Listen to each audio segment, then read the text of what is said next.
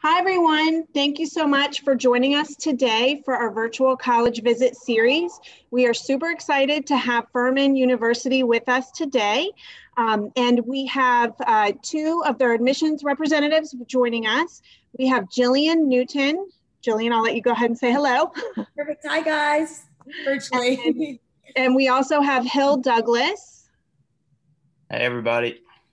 And then from Hanover County Public Schools, we also have April Corbin, Mrs. Corbin, on the visit with us today as well. Hi, everybody. Good to be here. So we are just going to go ahead and jump right into things. And at the end of this session, we will have a time for any kind of questions or anything along those lines. And Jillian, I will hand it over to you to get us started. Awesome. Thanks, Shannon. So hi, everyone. Again, my name is Jillian Newton, the admissions counselor at Furman and an alumna of Furman as well. I am joined by one of our current Furman students, Hill Douglas. So I'm going to allow him to do a short introduction of himself, and then we'll get started with a short presentation and then a Q&A with Hill. So whenever you're ready, Hill, we'll get started. Yeah, so hey, everybody. My name is Hill Douglas. I am a junior at Furman from Winston-Salem, North Carolina, and I am majoring in history.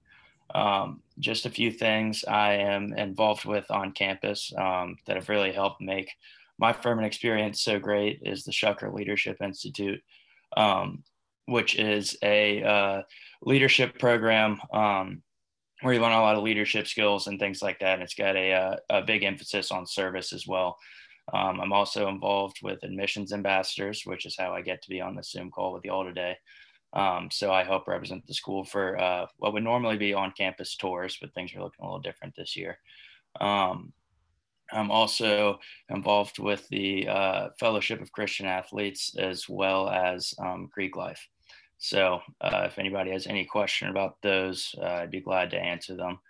And then kind of the last thing I like to say is I came to Furman because it kind of had everything that I was looking for in a school. It was a small liberal arts school where I didn't have to decide my major until the end of my sophomore year.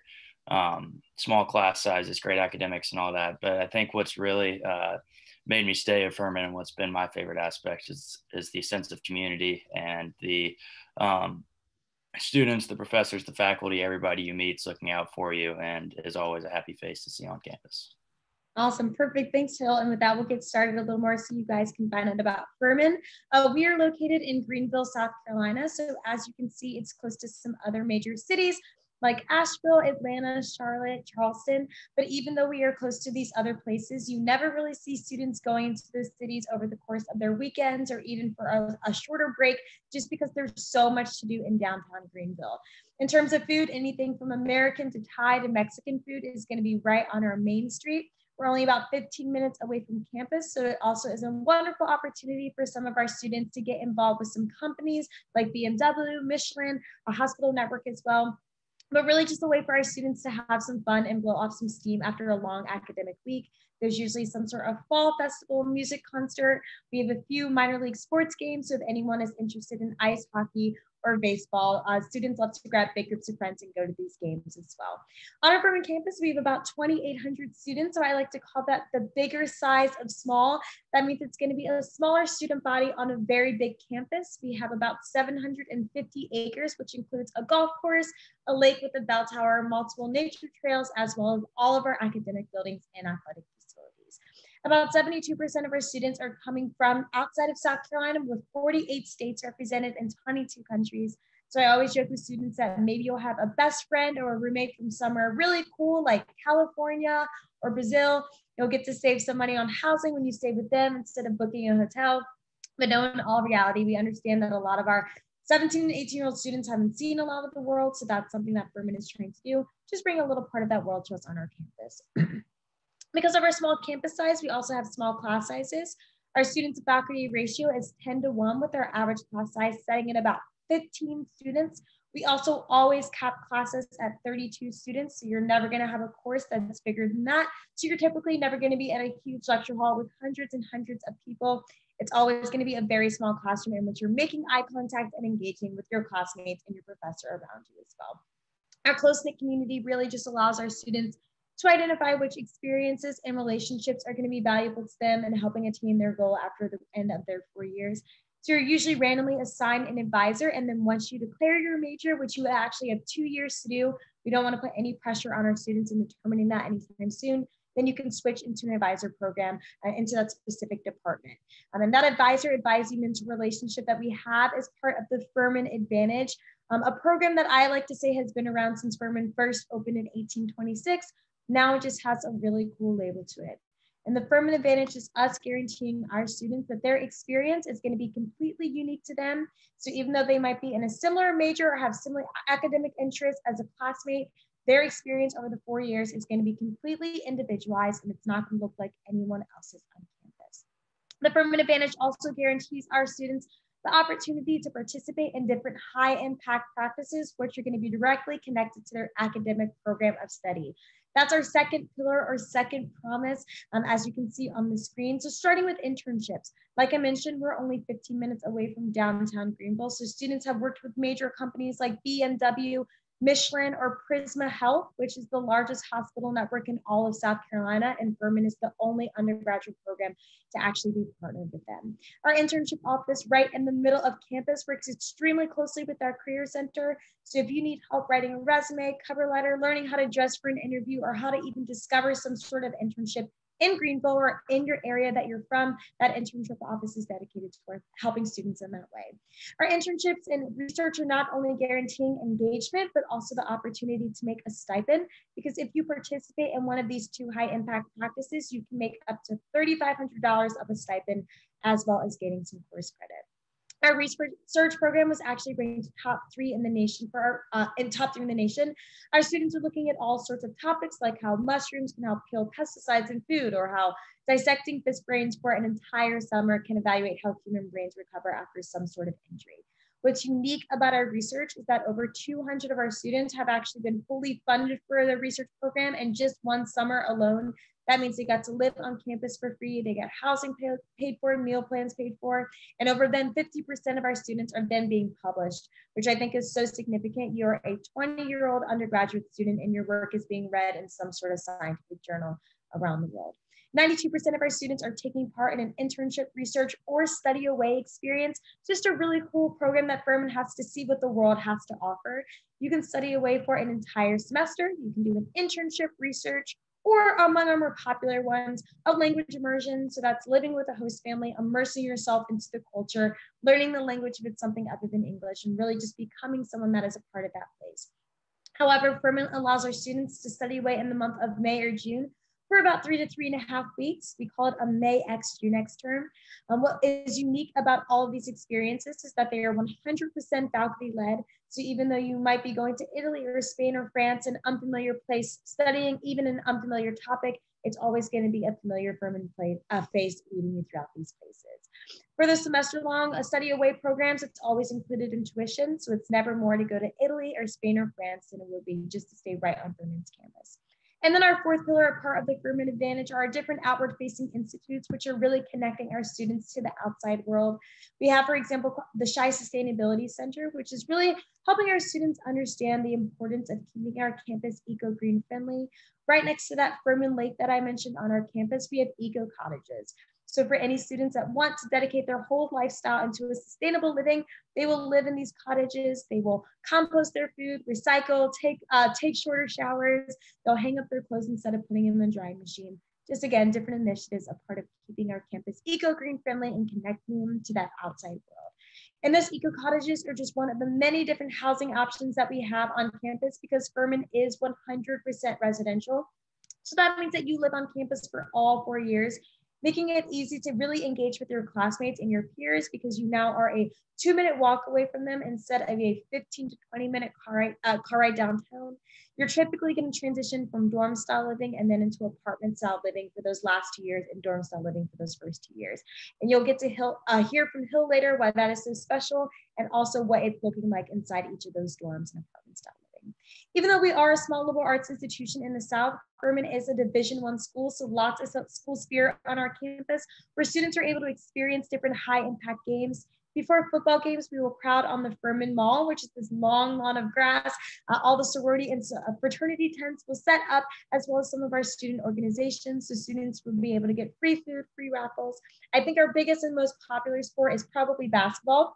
That is the one that you have to show up 45 minutes beforehand to grab a seat in the student section, but we have volleyball, soccer, even a club rugby team. So lots of opportunities for students to play at that D1 level or just support their friends who are playing at that level. And if you are not a big sports person, do not worry. Furman has over 165 clubs and organizations on campus. Our Heller Service Corps is our volunteer-based service. Student government associations, anime clubs, a cappella clubs. Apparently there was a Harry Potter Quidditch club a few years before I was a student there, so there's a lot to offer. And if there's not a club, it's easy to start one as well. Diving into our last two slides, just looking into logistics of how to get to Furman. I'm starting with our different deadlines, which you can see on the right side. Our first is early decision 1, which is binding. So that is for anyone that is 100% sure that Furman is that place for them. It is a commitment, which means that if you are admitted, you're automatically enrolled for that next class. So typically for a student that really knows that Furman is that place for them. If you're someone that really loves Furman, but you want to keep your options open, we also offer early action and you're still finding out pretty early in that spring semester. Our next is early decision 2, which is exactly like early decision 1 in terms of that binding agreement. It's just a little later in the year, given any seniors that might need a little more time to decide if Furman is 100% that place for them, a little more time to decide that for themselves. And lastly, we have regular decision, which is our last option for our students. I will say all 4 of these deadlines are the same in terms of scholarship opportunities and applications admitted. We always just say choose the one that's going to fit best with your senior year schedule and your family situation.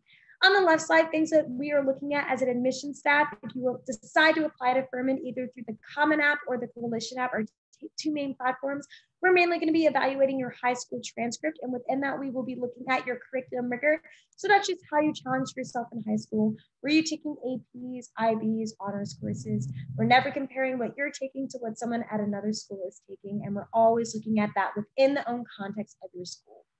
We also will be looking at your GPA of your 5 core classes. So think English, social sciences, foreign languages, and math. So unfortunately, if you were killing it in a PE class, we won't look at that, but any sort of APs you're taking will obviously be recalculated into that. And then lastly, that last required material is your school report. For optional materials of your application, I always encourage students to submit letters of recommendation because we will read through each of those, but 2 to 3 is perfectly fine. It can come from a coach, a mentor, a teacher, again, just anyone that's going to give us a little more insight into who you are. You can submit your ACT or SAT scores, and we will super score those scores. However, Furman is and has been test optional for about the last 8 years. So if you're a student that feels like that one test score is not representative of everything else you've accomplished in your high school career, a good amount of our students, especially due to COVID this year, have already applied test optional. And then lastly, your resume, if you want to show us any special skills you have, maybe you're proficient in Microsoft Word or worked in a frozen yogurt shop, we would love to read more about you. And then lastly, coming to our last slide, the investment that it takes to come to Furman. I understand that it's a huge investment to come to Furman, but I always tell students that they're going to be gaining just as big an investment after the end of their 4 years. Also, things that you usually pay out of pocket for on the day-to-day basis. So housing, meal plans, laundry, a gym, a shuttle to the airport or downtown. That's all going to be included in tuition. So you never really see students paying more than that. 92% of our student population is not paying that full tuition number, and that's because of our different merit-based scholarships that we offer and need-based aid. There is not a separate application for merit-based scholarships, so as soon as you apply, you are automatically considered, starting with our bell tower, which ranges between $5,000 to $25,000. Then our Towns and Hollingsworth scholarships are both worth $35,000, but our Towns is for our out-of-state students and our Hollingsworth is for our South Carolina residents. And then we have our James B. Duke, which is our full tuition scholarship. We do have special scholarships for any athletes, musicians, or students interested in our ROTC Army Branch program, our special talent-based scholarships. And then of course, need-based aid for any families qualifying. We have our FAFSA, which is our government-based aid, and our CSS profile, which is our own institutional-based aid. That's kind of our last slide and last piece of information about Furman. I know I threw a lot of information out to those who are watching this video, but again, I will leave my information in the chat feature as well as sending it to your counselor so you can reach out to me. But with that, we'll get started with the Q&A with Hill so you can learn a little more about what the student experience looks like. So Hill, if you want to just start off with what has been your favorite academic experience so far at Furman. So And that's been an internship research. That's just been a favorite class that you've had. I know you're a junior, so you've had a lot at this point. So what's been your favorite academic experience? Yeah, so I would say my favorite academic experience that I've had is actually just a class I've taken. I will say that uh, I was supposed to study for a month. I was supposed to study World War One in uh, England and then throughout France this past May, but unfortunately that was postponed. And then this coming semester, I was supposed to be studying abroad in Edinburgh, Scotland. So had a lot of really cool things planned that hopefully I get to do at some point. But since those plans haven't really come to fruition yet, I took a really interesting class. And that was a general education requirement that Furman requires, which is called a writing and research intensive course. And these are pretty difficult with a lot of writing, a lot of research, but the topics are actually usually not like a very normal topic. Mine was called history of the history of the frontier in the American West. And it was about how the United States moved westward, but it was also kind of about like Western movies and stuff, like John Wayne movies and things like that. And kind of seeing what was portrayed accurately in all these popular Western films and what wasn't, what actually happened. So that's my favorite course I've taken so far, and I'm really hoping to get to actually participate in those study away opportunities that I mentioned earlier.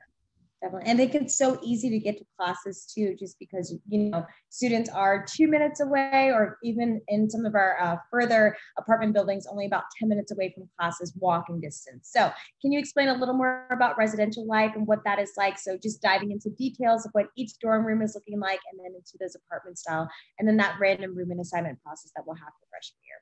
Yeah. So a lot of people coming into Furman are a little nervous because it's a random roommate process. You don't get to choose your roommate coming in, but it really isn't bad. I've never heard of any horror stories or anything. The way it works is you'll fill out a pretty lengthy survey that Furman will send, and it'll be asking everything from whether you like to stay up late, or if you want to be hanging out with friends in the dorm room, or if you're going to be studying in the dorm.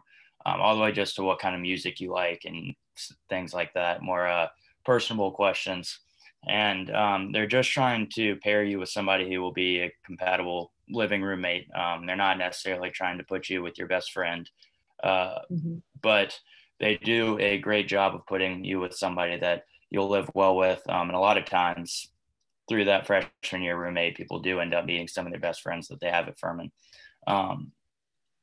So those always end up pretty well. The way freshman dorms are set up is for an entire dorm building. It is co-ed, but it'll be separated by floor. So it might be like guys, girls, guys. And there's communal style hall bathrooms. So you do share a bathroom with the rest of your hall. The perk to that is you don't have to clean your own bathroom. The custodians, who are awesome, clean your bathroom for you. And then each hall has an RA and a FRAD. And a FRAD is a freshman year advisor, essentially. And they're kind of there to help you get acclimated with all the resources that are available to you, especially academically. So, or even at the beginning, helping you find your classes, whatever that may be.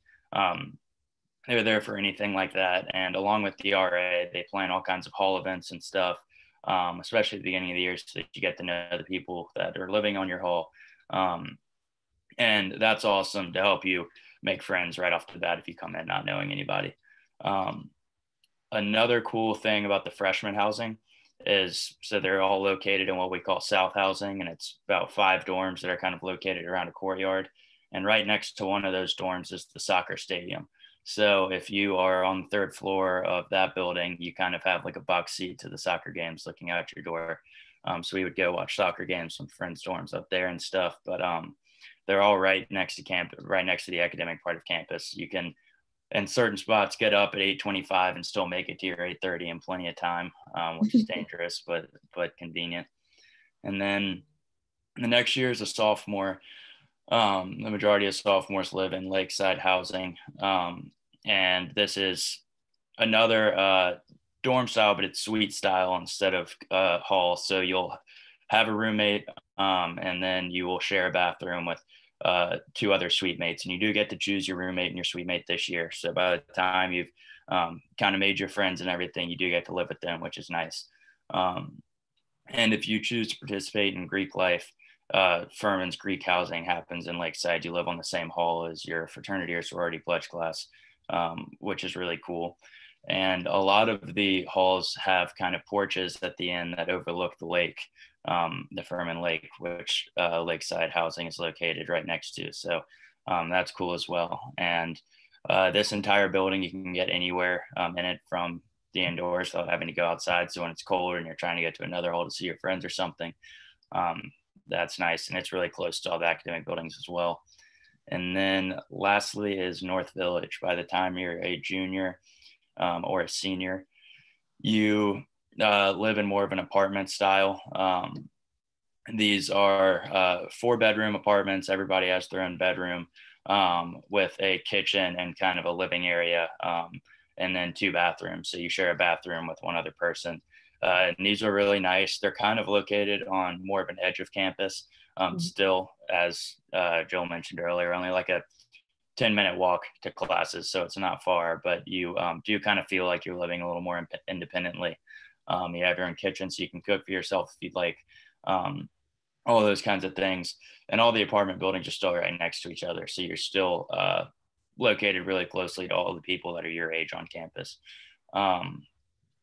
And in North Village, there's also basketball courts, volleyball courts, grills outside, all kinds of things for people to use. So a lot of freshmen and sophomores really look forward to going to North Village. And then also, I guess I should probably mention as well, there are eco cabins, which are located on the lake. And these, you have to apply to get into these, this housing, but they're part of our sustainability center. And if you are accepted, you kind of take a pledge to live sustainably, take shorter showers, using colder water, conserving water, things like that. But you live in a really cool spot right on the lake, a great sunset view. And it's more of a house than an apartment. So you live with 4 or 5 other people in those houses, which is really cool too. But there's a lot of housing options on campus, and living on campus all 4 years really adds to the sense of community at Furman, because everybody is on campus. It's easier to be involved because you're closer to, wherever your meetings will be, you're close to your classes and everything. So the 4-year residential option, it's great. Yeah. And I think some of my favorite traditions took place in the residential hall. So what has been one of your favorite Furman traditions? Maybe that's something you've already had to experience as a junior, or maybe something that you're even looking forward to in your senior year. So what's been your favorite Furman tradition? Yeah, so it's hard to pick just one, but my favorite's definitely homecoming. Homecoming's awesome. They have kind of what Furman students call the 7 years of friendship, because everybody's so involved on campus and everything. You'll be a freshman and you'll be in organizations with seniors that you become friends with. And then by the time you're a senior, you'll be making friends with freshmen in the same organizations that you meet around campus and stuff. So it's kind of a 7-year span of people you make friends with at Furman. So homecoming, everybody comes back for homecoming weekend, and there's a lot of cool festivities, and all the student organizations set up tents and make floats, and it's kind of like a 3-day tailgate for the football game on Saturday, which is a whole lot of fun. And getting to see people coming back to campus, and just kind of everybody being outside on the Furman Mall is awesome. And then another cool tradition that I'm looking forward to that I would say is pretty unique to Furman is that on your last day of classes as a senior, a lot of the students go to classes in their bathing suits and stuff, and then they go swimming in the fountains outside the library afterwards that afternoon. And the student activities board sets up a lot of floats and kayaks and things like that. And while it's only the seniors that get to swim in the fountains and everything, everybody kind of goes out there and hangs out to celebrate the end of the year. So that's a cool one I'm looking forward to as well. Yeah, the LDOC is definitely my favorite one. I think I skipped class that entire day and just had a day out on the fountains. And then we talked a little bit about classes and professors, but what do you like to do for fun, Hill, in your free time? So if that is on Furman's campus or in downtown Greenville. What are you and other students doing for fun? So some of my favorite things to do on campus revolve around sporting events. So as Joe mentioned earlier, the basketball games are probably the biggest deal at Furman because our basketball team is really good and has been the last few years. So students get really excited about those games. And those are a lot of fun. A lot of time, the student section, you'll get there and there aren't any seats left. So you'll have to find seats somewhere else and stuff. There are a lot of people that go to those games. Football games are my favorite. As I mentioned with homecoming, it's on a little bit of a larger scale for homecoming, but every home football game, all the student organizations, from Greek organizations to the student activities board, everybody goes out there and sets up tents and, they'll grill food, do whatever before the football games. So that's a really fun social experience, in my opinion. But then even the soccer games, baseball games, the club rugby team is one of the best rugby teams in the country. So their games are surprisingly fun. I had never been to a rugby game before Furman. But attending sporting events at Furman are a lot of fun. The physical activity center also, there's a basketball court. I like to play basketball a lot. So my friends and I will go there, but you can also rent bikes and things like that from the physical activity center and go on the Swamp Rabbit Trail, which is a trail that goes from a nearby town, Travelers Rest, all the way down to Greenville. So students will bike, run, walk. There's kind of restaurants along there on certain parts and stuff that students will go to. So that's a cool activity as well. There's a ton of great restaurants in Greenville.